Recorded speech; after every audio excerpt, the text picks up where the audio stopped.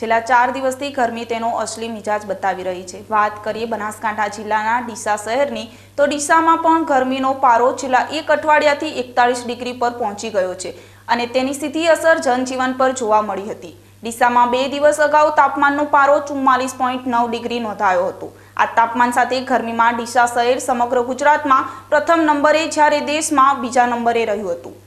મે મહિનામાં ગરમી જે રીતે સિતમ વરસાવી રહી છે તેને લઈ લોકો પણ પરેશાન થઈ રહ્યા છે। અત્યારે લોકડાઉન ચાલી રહ્યું છે અને પોલીસ વિભાગ લોકડાઉનનું પાલન કરવા માટે પ્રયાસ કરી રહ્યું છે તો બીજી તરફ લોકડાઉનનું પાલન કરવા માટે કુદરત પણ ફરજ પાડી રહ્યું હોય તેવું જોવા મળી રહ્યું છે। બનાસકાંઠા જિલ્લામાં અત્યારે ગરમી રીતસરનો સિતમ વરસાવી રહી છે।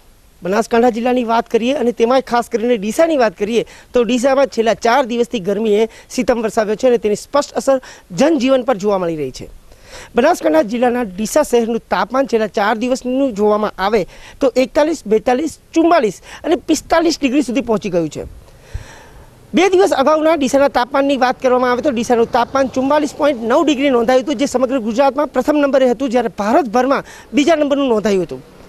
બનાસકાંઠા જિલ્લામાં જે રીતે ગરમીનો સિતમ વધી રહ્યો છે, પ્રકોપ વધી રહ્યો છે, તે જોતા હવે લોકડાઉનનો અમલ તંત્રની સાથે સાથે કુદરત પણ કરાવી રહ્યું હોય તેવું જોવા મળી રહ્યું છે। સવાર પડતા જ ગરમીનો સિતમ ચાલુ થાય છે તો મોડી સાંજ સુધી ગરમ લૂ જોવા મળતી હોય છે, જેને પગલે લોકો ઘરની બહાર નીકળવાનું ટાળી રહ્યા છે।